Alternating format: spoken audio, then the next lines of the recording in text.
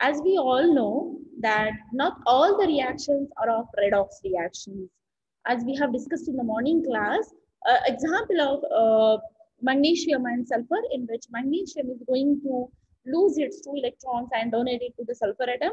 That time magnesium is going to assign the +2 sign after he has going to donate his two electrons to the sulfur atom, and sulfur is going to achieve uh, +3 sign as he is going to have the gain of the two electrons -2 number, as he is going to gain the two electrons from the magnesium atom.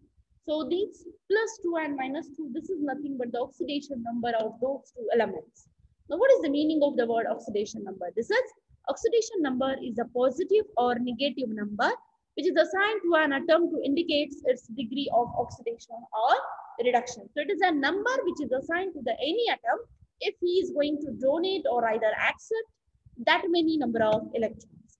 Now, there are some of the rules to assign those oxidation states and oxidation numbers, in which the first sign or first number is for a free elements, the oxidation state is 0.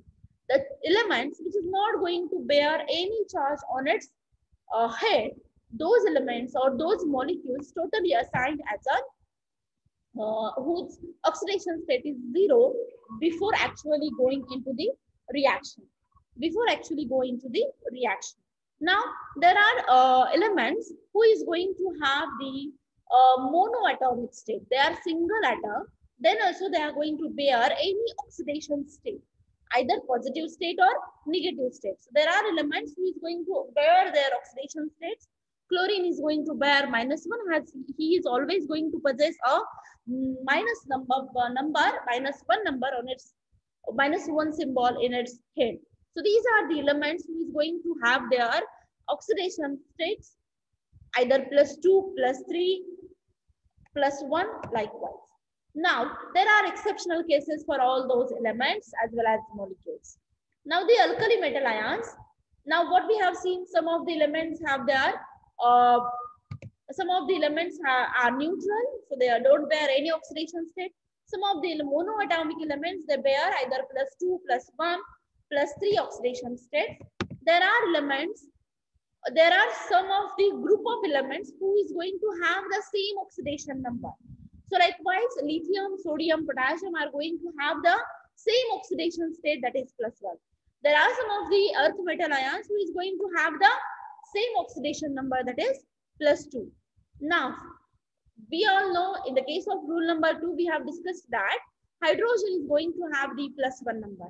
But when there is some exceptional case for this +1 number, when this hydrogen is in the metal anhydride state, that time, that is lithium hydride, that time he is not going to obey the +1 rule. Then oxygen also have the -2 oxidation state number, but this is an exceptional case in case of when it is there in the molecule, that is hydrogen peroxide. Halogens always and usually going to bear the -1 oxidation state. Now, every time the sum of the oxidation state in the molecule is 0. See, whenever the oxidation state of molecule we are calculating, or we are calculating the total oxidation state of any molecule, it is 0. So this is rule number 4. See, we are going to calculate the oxidation state. Now we know carbon is going to be a neutral. He is not going to obey any charge or possess any charge. So the oxidation state of carbon is 0 plus hydrogen +2 as it is combined with an oxygen, and the oxidation state of oxygen is -2. Every time he is going to bear a pair of electrons. So this lone pair of electrons will form a bond with this two hydrogen atoms. It is there in the that's why the oxidation state of this molecule is totally 0. Now, if we are going to calculate the oxidation state of methanol, so that time the carbon here it is bonded with the two hydrogen atoms. So +2 hydrogen atoms, then +3, then one he is going to form a bond with the oxygen, that's why +1, then -2 with respect to the oxygen and +1 with respect to the hydrogen. So the totally The oxidation state of overall this methanol molecule is again 0. Now, the sum of the oxidation state in an ion is equal to the charge on the ion. Generally, if we are going to give the any charge on the molecule, now this molecule is of ethoxide. So this ethoxide molecule is going to have the minus charge on it. So what is the rule number 5? The sum of the oxidation state in any ion is equal to the charge on the ion. So generally, we know the molecule state, sometimes it is 0, sometimes it is +1, sometimes it is -1, depending upon the structure of that molecule. Now, if we are going to consider the ethoxide ion, so the oxidation state is -3, +3, -1, then 2 +1 plus -2 with respect to the oxygen. So totally he is going to obey the charge that is -1. So similarly with that of acetone ion. So similarly, if we are going to consider any redox reaction and its oxidation state, see here, if we are going to give, if we are going to oxidize the magnesium ion in the presence of oxygen, so there is formation of a magnesium oxide. Now what happened under this reaction? So the magnesium ion will form, magnesium will donate his will donate his electrons to the oxygen. So how he is going to donate his electrons? That's why 2 Mg gives 2 Mg2 plus 4 electrons. It is an oxidation state. Now later on what happened? These oxygens plus these 4 electrons will give 2 O2. This is a reduced state of oxygen atom, and this is an oxidized state of oxygen atom. Similarly, when there is reaction between the sodium and water molecules, so there is formation of an NaOH and water, NaOH and hydrogen. So 2 of Na will give 2 Na plus 2 electrons.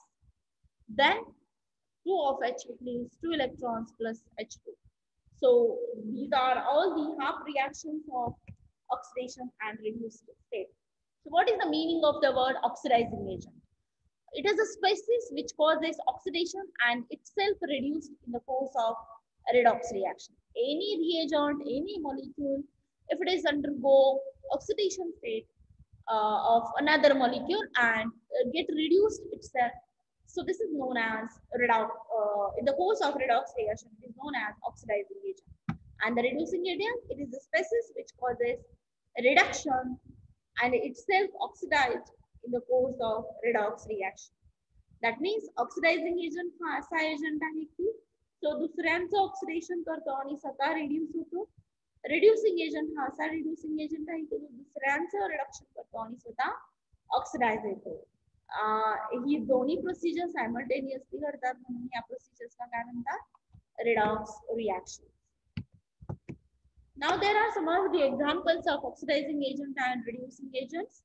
Oxidizing agents like permanganate ion, chromate ion, dichromate ion, sodium hypochlorite, nitric acid, perchloric acid, and sulfuric acid. These are the oxidizing agents, and some of the reducing agents like active metal ions like sodium, potassium, lithium, sodium, magnesium, aluminium, zinc, sodium hydride, calcium hydride, and lithium aluminum hydride. These molecules are also considered as reducing agents.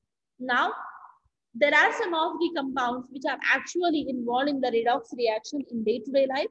So, oxidizing agent is used as an redox citrant like iodimetry, potassium permanganate. When it is we are going to use potassium permanganate, it is known as permanganometry. When we are going to use a potassium dichromate, it is known as dichromometry. Cerium solutions like cerium aluminum sulfate, cerium citrate, so that time it is known as cerium solutions. And the last but not the least titration is titration that create and consume iodine. So these are some of the oxidizing agents which are actually involved in the redox reaction. Now, there are some reducing agents which are also involved in the redox titration is sodium thiosulfate, most commonly used as an redox citrant. Then stable in the oxygen. Reducing agents are oxidized by the dissolving oxygen. Stronger reducing agents are required most work in the oxygen-free environment. Now, Suppose we are going to take an example of identify the oxidized species, reduced species, oxidizing agent and reducing agent in given reactions. So we are going to go step by step manner. First of all, we are going to do the identification of oxidation numbers. Now we know oxidation number is nothing but through which a compound is going to either oxidize or reduce. So that number which is assigned by those elements are known as oxidation number. Now see here, in the case of chromium, it is Cr2 plus he is going to have it is combined with the O7 minus 2. So how we are going to assign the total number to the oxidation number to this molecule? It is minus 2 because already the charge on the head is given. Again,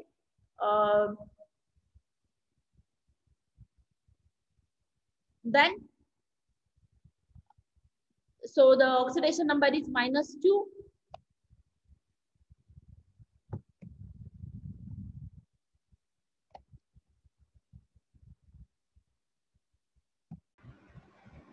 So suppose if we are going to calculate the oxidation number from this for this chromate ion, that's why here the chromate ion is given Cr2O7 minus 2. So whole this molecule we are going to consider. So 2 of chromate ions and 7 of oxidized ion. So combinedly if we are going to select for the calculation of chromium, so chromium we are going to consider it as a X. So by simplifying this equation, 2x minus 12. If we are going to calculate the value for x, so it is 2x is equal to 12. So x is nothing but 6. So the oxidation number or the oxidation state of this chromium is 6. Then for the calculation of ferrous ion, in this reaction 6Fe2 plus. So how we are going to calculate the for ferrous ion? Fe2 plus is the reducing agent. See, whenever oxygen donate, then it is oxidizing agent. Fe2 plus means it is reducing agent. He is going to gain the electron. See, 2 plus sign is given on their hand. That means he is going to gain the electron. So it is the reducing agent. And Cr is reduced by plus 3 2 plus 6 2 plus 3. Therefore, the dichromate ion is reduced. So dichromate ion is the oxidizing agent. So potassium dichromate here we are going to consider it as an oxidizing agent and Fe2 plus as an reducing agent. So if we are going to balance this equation, balancing simple equations and redox equations. So how we are going to balance any simple and redox equations? Suppose this is reaction to given to us for the balancing purpose. Cu which is solid in nature plus silver which is aqueous in nature if it is dissolved in any solvent. So later on the silver ion will be converted into a solid state and copper ion will be converted into an aqueous state. So how we are going to balance this reaction? For the balancing of the any redox reactions, for that step number 1, pick out similar species from the equation. Reactionच्या left hand side La and reactionच्या right hand side La what are the similar species that we are going to keep it aside? एका बाजूला घ्यायचे काढून. So what happened to this copper ion? As we are going to keep it aside those all similar species, copper which is there in the neutral state, that is solid state, it is converted into Cu plus 2 later on in the aqueous state, and then Ag plus which is there in the aqueous state, later on it is converted into an solid state.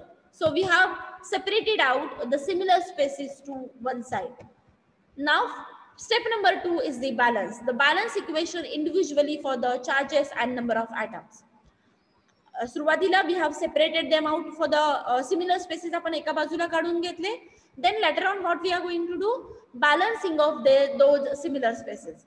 Cu S as 0 charge is there and Cu plus 2, that means he has lost his 2 electrons. Now plus 2 electrons are there. Now what happens to this Ag plus? We have separated out the Ag plus aqueous which is converted into Ag solid.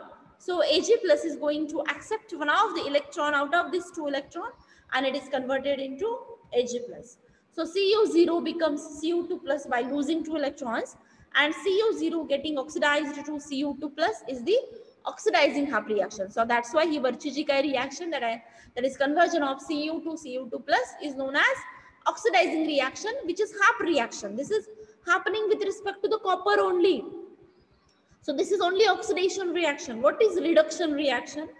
Silver become Ag0, gaining one electron. Silver, which is there Ag plus, when later on it is converted into Ags, that is Ag0 by gaining one of the electron.